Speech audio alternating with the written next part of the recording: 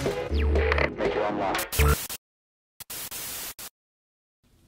you hear me? Can you hear me? Yes.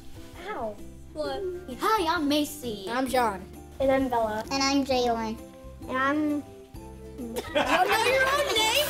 Hi, I'm Macy. And I'm Jack. And I'm Bella. And I'm Jalen. And I'm Lexi. And this is your Pennsylvania Vision Book Commission Safety Tip of the Week.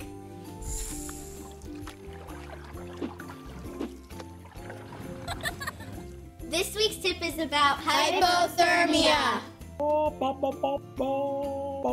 Hypothermia is the lowering of the body's core temperature. It affects your brain and prevents you from thinking clearly. This is why hypothermia is so dangerous. You may not even know what's happening. And won't be able to do anything about it. Hypothermia occurs in very cold temperatures. But can also happen at temperatures above 40 degrees. How? If a person becomes chilled from rain, Sweat or being in cold water. Hypothermia's warning signs are Confusion and fumbling hands. Memory loss and slurred speech.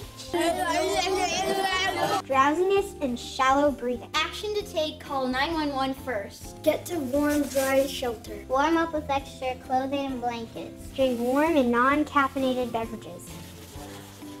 why am I the only boy? I'm scared. I'm very scared.